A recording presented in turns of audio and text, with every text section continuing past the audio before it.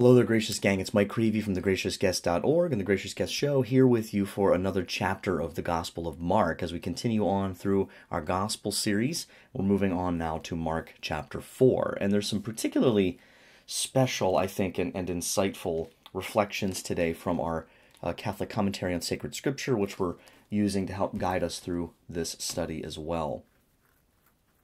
So let's go ahead. If you haven't subscribed, also please do that, like this, and share this far and wide with someone who could use the gospel today, who needs the gospel today. I think we all do, right? So let's go ahead and begin. In the name of the Father, and of the Son, and of the Holy Spirit, amen. A reading from the Holy Gospel according to St. Mark. Again he began to teach beside the sea. And a very large crowd gathered about him, so that he got into a boat and sat in it on the sea. And the whole crowd was beside the sea on the land. And he taught them many things in parables. And in his teaching he said to them, Listen, a sower went out to sow. And as he sowed, some seeds fell along the path, and the birds came and devoured it. Other seed fell on rocky ground, where it had not much soil, and immediately it sprang up, since it had no depth. And when the sun rose, it was scorched, and since it had no root, it withered away. Other seed fell among thorns, and the thorns grew up and choked it, and it yielded no grain. And other seed fell into good soil, and brought forth grain, growing up and increasing and yielding 30-fold and 60-fold and 100-fold. And he said, He who has ears to hear, let him hear.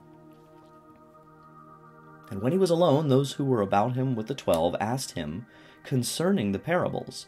And he said to them, To you has been given the secret of the kingdom of God, but for those outside everything is in parables, so that they may indeed see but not perceive, and may indeed hear but not understand, lest they should turn again and be forgiven. And he said to them, Do you not understand this parable? How then will you understand all the parables? The sower sows the word. And these are the ones along the path, where the word is sown. When they hear, Satan immediately comes and takes away the word which is sown in them. And these in like manner are the ones sown upon rocky ground, who, when they hear the word, immediately receive it with joy, and then have no root in themselves, but endure for a while. Then, when tribulation or persecution arises on account of the word, immediately they fall away. And others are the ones sown among thorns. They are those who hear the word, but the cares of the world and the delight in riches and the desire for other things enter in and choke the word, and it proves unfruitful. But those that were sown upon the good soil are the ones who hear the word and accept it and bear fruit, 30-fold and 60-fold and 100-fold.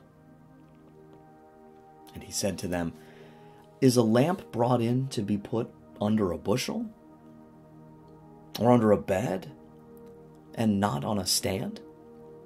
For there is nothing hidden except to be made manifest, nor is anything secret except to come to light. If any man has ears to hear, let him hear. And he said to them, Take heed what you hear. The measure you give will be the measure you get, and still more will be given you. For to him who has will more be given, and from him who has not, even what he has will be taken away. And he said, The kingdom of God is as if a man should scatter seed upon the ground, and then should sleep, and rise night and day, and the seed should sprout and grow. He knows not how. The earth produces of itself, first the blade, then the ear, then the full grain in the ear. But when the grain is ripe, at once he puts it in the sickle, because the harvest has come. And he said, With what can we compare the kingdom of God? Or what parable shall we use for it? It is like a grain of mustard seed, which when sown upon the ground is the smallest of the seeds on the earth. Yet when it is sown, it grows up and becomes the greatest of all shrubs, and puts forth large branches, so that the birds of the air can make nests in its shade. With many such parables he spoke the word to them, as they were able to hear it. He did not speak to them without a parable, but privately to his own disciples he explained everything. On that day, when evening had come, he said to them, "Let us go across to the other side." And leaving the crowd, they took him with them just as he was in the boat, and other boats were with him. And a great storm of wind arose, and the waves beat into the boat so that the boat was already filling. But he was in the stern, asleep on the cushion. And they woke him and said to him, "Teacher, do you not care that we perish?" And he awoke and rebuked the wind and said to the sea, "Peace, be still." And the wind ceased, and there was a great calm. He said to them, "Why are you afraid? Have you no faith?" And they were filled with awe and said to one another, "Who then is this who even wind and sea obey him?" The Gospel of the Lord. Praise to you, Lord Jesus Christ. And now we turn to our Catholic Commentary on Sacred Scripture. There's actually two selections here today, which are really, I think, special. So this is from page 93 in the Reflection and Application portion. It says, "A distinctive characteristic of Jesus' teachings is their inescapable demand for personal engagement. Jesus speaks in such a way that you cannot get it simply by hearing homilies, listening to recorded talks, studying works of theology, or even reading biblical commentaries. The only way to attain full understanding is by coming to Jesus personally and asking him to reveal the meaning. Even today, Jesus welcomes any disciple who comes to him in prayer and says, 'Lord, explain the parable,' or 'explain the meaning of this scripture passage that seems obscure to me.'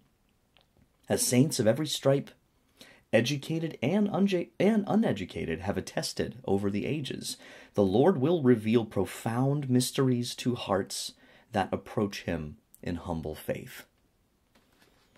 Very true and very, very important. And I want to conclude now, also on page 97, this other reading. This is really cool. This is from the Living Tradition section, little insets like this that are super helpful, usually from saints. Excuse me. This is from St. Augustine. Listen to this, called "Christ Asleep in Us."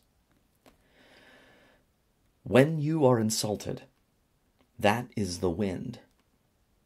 When you are angry, that is the waves. So when the winds blow and the waves surge, the boat is in danger. Your heart is in jeopardy. Your heart is tossed to and fro. On being insulted, you long to retaliate. But revenge brings another kind of misfortune, shipwreck. Why? Because Christ is asleep in you." What do I mean? I mean you have forgotten Christ. Rouse him then. Remember Christ. Let Christ awake within you. Give heed to him. Who is this that even the winds and sea obey him? Wow, that's pretty awesome. And we're going to leave it there for now. We pick up next time with Matthew chapter 5. And I want to conclude with Our Lady of Czestochowa, as always. In the name of the Father, and of the Son, and of the Holy Spirit, amen. Holy Mother of Czestochowa, thou art full of grace, goodness, and mercy. I consecrate to thee all my thoughts, words, and actions, my soul and body.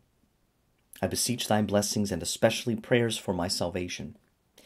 Today I consecrate myself to thee, good Mother, totally, with body and soul, amid joy and sufferings, to obtain for myself and others thy blessings on this earth and eternal life in heaven. Amen. In the name of the Father, and of the Son, and of the Holy Spirit, amen. God bless you, and I'll see you next time. Take care.